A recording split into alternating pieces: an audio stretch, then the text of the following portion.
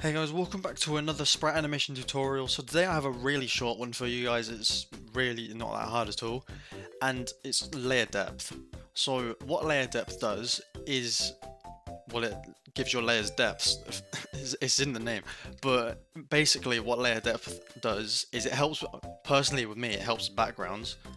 So if I was to move the camera, you'll see the background stays in the same place. It doesn't move on its own at all.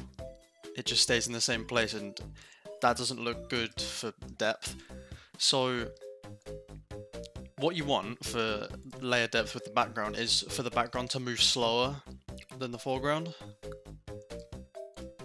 So you'd want it to be like, I don't even know how to show it here, but you know what I mean, like parallax, stuff like that. So here is how you do layer depth, and this basically moves your backgrounds automatically near enough. So you want to go up to window, and you want to go down to layer depth, and then you'll have this window come up. Now this window is basically the depth of your layers, so the smaller it is, the closer to the camera it is, and the further away it is, or well, the bigger it is, the further away from the camera it is. And you'll see behind the window, if I just move this to the side, you'll see behind the background's actually shrinking and growing depending on how far away I move it.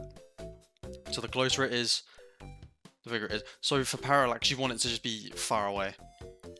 So I'd say 800 is probably good enough for this background. Obviously you can change this, and once you've actually done this, you can resize it back to how you want it to be. So you can just close this window now. Once you've done that, you can close the window. And now, when you move the camera, you'll see that the background moves really slowly, which looks very nice. So basically what we've done here is we have made the background move at a different speed than the camera, which allows the depth to show.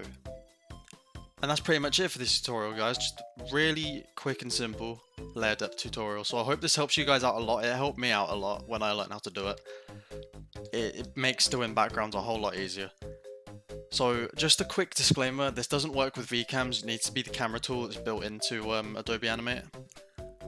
But yeah, other than that, have fun. Thanks for watching, everyone.